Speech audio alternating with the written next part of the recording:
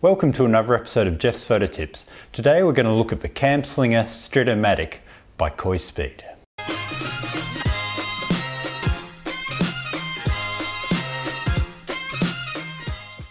The way the Camslinger is meant to be worn is as a holster bag. With the waist strap goes above your hips, and this bit here lets the bag dangle down to just sit on your hip. It's actually a really comfortable bag and design, and you don't even feel the weight on your hips or on your waist or anything like that. I recently used this bag on a 5-day hike, just carrying 2 of the Olympus Pro lenses and had the camera on the camera capture clip on my chest shoulder area. Now, carrying mainly the Olympus 40 to 150 and the 7 to 14 2.8s in here, the bag was effortless to carry, didn't even know it was on me half the time. Also, being down by your side, I wasn't hitting it, it wasn't annoying me, and it was really quite comfortable. If we have a closer look at the buckle, it may look like your standard plastic buckle, but it's a little bit different. The side clips here that normally release it don't actually work on their own. It's got a little safety button here that you have to press and then it comes out. It's actually a really good feature. I've had some waist belts that you just accidentally bump them too hard and they'll come out. So when this is just sitting on your hips, you don't want to accidentally get knocked and unclipped. So the safety is a really good feature. Now, moving around to how the belt adjusts. You've got a small Velcro with a scratchy side pad there, and you've got a good 19 inches, just under half a meter metric Velcro strap there.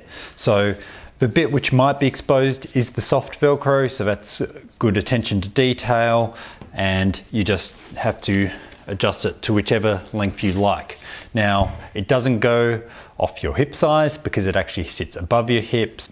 It doesn't actually matter if it's a little bit loose, because since it hangs down to the side, the slack just gets taken up. So you just sort of have to roughly put it to your waist size and you're good to go. Got a little elastic band here to act as a little stopper to stop the flap from flapping around as well.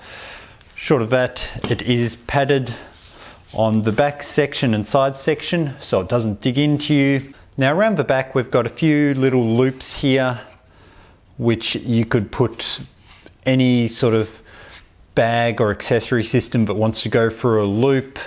You could use the Low Pro slip lock system, which you put in the thing and Velcro it up. What I was personally doing was hooking my hiking GPS through a carabiner just on the back, and that just sits out the back. I did note that you couldn't really put anything bulky on this section. You could get a drink bottle holder, clip it on, that sort of thing works well for. Now, another thing that Cosyspeed sell themselves for these bags are little pouches. They have 3 different sizes.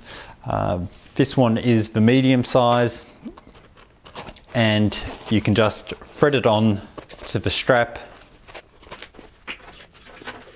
and it'll give you room for an extra camera lens or a few accessories. Now, while I'm on the subject of these little bags, it isn't a Velcro loop, but you could still put that just on your belt, fine.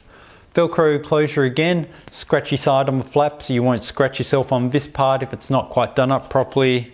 You've got these gusseted sides so it keeps a bit of dust and showers out. The bag itself is meant to be shower proof, not waterproof, not rain proof, but shower proof. More on that shortly. But these little pouches are quite handy for small lenses. That's the Olympus 45 and it sits in there with heaps of room. It's actually about the perfect fit for the Panasonic 25mm 1.7 with the hood, which I've done a review linked up here. And the other thing that they claim it has is a little pouch here for an SD card. Now, I've got one here to try. It is a very tight fit. The stitching on this one does sort of go in a little bit. I don't know if that's intentional. You can pop an SD card in there, and at least on my sample, it's definitely not going to fall out. Back onto the main bag itself. We've got the entry clasp, is this nice little metal buckle. It's really easy to open. I've actually scratched mine up a bit from scrambling against rocks and copping a bit of a beating. That being said, the rest of the bag has stood up fine to the punishment I've given it. Now, in the bag's defense, it is called a Streetomatic. I don't think they actually made this to factor in for people scrambling up and down mountains. They have actually started designing an adventurer's one though. Even though this is the Streetomatic version, the original version didn't look that suitable for bushwalking. It had Velcro side adjustments and didn't look very weather resistant. This one, as I mentioned before, is shower proof and actually comes with a simple rain jacket that wraps around it. Now, if I knew that there was an adventurer one coming out, I probably would have held out for it. I might actually still consider it depending on the internal dimensions of it, but at the time that I ordered this, I wasn't aware of an adventurer one, and I'm still actually happy with this one. Time will tell how much scuffed up I make the buckle and other aspects like that. But considering the punishment that I threw of this on a 5-day walk, it's held up pretty well. So to get into it, you press that buckle and it comes up. There's also a little pull tab there, makes it quite easy to get. Once the bag's open, it's sitting on your hip. The idea is it's really easy just to reach in and grab your camera. Obviously this is easier if it's sitting on your hip and not on a rather high table, but it is actually in practice really easy to grab. Now, it isn't the deepest bags. I actually had problems with my EM1 and having the 7 to 14mm 2.8 lens on and this extra large eye cup. It was very hard to close the bag. It does have a little bit of give in the bag, but not a great deal. The other issue I had was with the 40 to 150 f2.8 Olympus Pro lens was a very snug fit. That being said, it did close. It was just a bit stretched on the lid and was a bit of a squeeze to get the clamp done up. Now, there is a bit of room in the bag to have 1 or 2 lenses along with your camera. Again, depends how big your lenses and camera are. More slimline cameras like my Panasonic GX8 or a Olympus pen or some of the Fuji or Sony series would fit better in here without the hump on top like the Olympus, but there is room on the side for a couple small lenses, and it did come with several little Velcro dividers, and they went with little Velcro dividers which you can stack them on top of each other to make a full height compartment, but it was an interesting choice rather than the bigger ones that you'd find in, say, a low pro bag. Much like the little bag, it also has gusseted sides that fold in to keep a little bit of rain and dirt out of the bag, which is a good addition. On the back side of it, you have a zip-up pouch, which you could put, well, anything in. It's also got a little stretchy pouch here, which I normally put a battery or 2 in.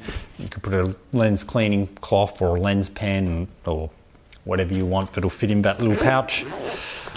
On the front side, you have a little Velcroed up pouch, which I have been keeping the included rain jacket in, but it's sized so you could fit a mobile phone, which the S7 Edge sits out of it a little bit, but does fit. It would fit a small phone fine. On the subject of the included rain jacket, it does have a little Velcro rear closure, so it could fit one of the back straps fine. And at least with the black model, it is color matched to the bag. The rain cover itself is a pretty simple design. It's just got 4 seams and a bit of elastic to hold it on the bag. It fits over there really nicely, but I do have one complaint about it, and it's from a hiker's perspective. The seams on the back of it aren't sealed, so if it got a heavy dousing of rain, water would seep through where the stitching is. This itself though is showerproof, and the amount of water coming through these seams would be negligible, so it should still hold up okay. But if you're outside and it's absolutely torrential rain for a long amount of time, it could get a bit wet, so that is something which would be nice to see. Admittedly, myself, I could run a bit of seam sealant over that, and I probably will in the future. Now, the other accessory which came with it, and I don't know if it came with it standard, was a little thumb loop camera strap. I haven't actually used it in the field. I thought it was a bit unnecessary, maybe if you had a camera with a lesser grip. But the concept is you just put it on the camera strap point, and it's just a simple bit of Velcro stitched to a little bit of nylon material. And when you reach into your bag, you actually put your finger through the loop and just pull it out really easily. Now, it's not uncomfortable. I just personally don't use camera straps that much anyway, and I find it easy enough to put my hand in my camera bag and pull the camera out with its grip. But it was free. I guess some people might love it. They claim it's a brilliant camera strap. It is very discreet, so if you don't like big bulky straps and have a habit of dropping stuff, which I may or may not, it's not a bad addition, but to me it's neither going to make or break the sale. So that's my basic take on the Cosyspeed Streetomatic Camslinger. It's a good idea. It's very comfortable. As I mentioned, I personally liked it for bushwalking. Wedding photography, I actually went to use it for a wedding, but it doesn't look that great if you put it above your shirt. It fits very well below a shirt or t-shirt and hanging out from underneath it, but the belt itself looks really ugly if you've got a tucked in shirt. But if you're in any situation where you could have an untucked shirt or jacket and you wanted your stuff at a really easy to grab spot and you didn't have a lot of stuff on you, I actually highly recommend this bag. If you are somebody that needs 20 lenses and 5 flashes on you, of course you're going to know straight away glancing at this bag that it's not for you. Things that I'd personally change, I would like it a fraction bigger, not huge because it would defeat the purpose of the bag, but just probably another centimetre or an inch in both directions, or all directions, even in depth, probably only a centimetre in depth. I would like it in an actual waterproof fabric, much like how Peak Designs did with their Everyday Messenger bag, review linked up above here, or the Billingham Hadley, which I also have review linked up here, or bag actually pictured there. Short of that though, I highly recommend it to anybody that thinks it's interesting. If you want it for hiking though, as I said, I have seen talk of an adventurer's model. I have no idea how far off it is, but that might be more applicable for you if you can hold out that long. Now, I do have other alternatives for hiking bags, which I will be doing a video on shortly. So stay tuned for more content.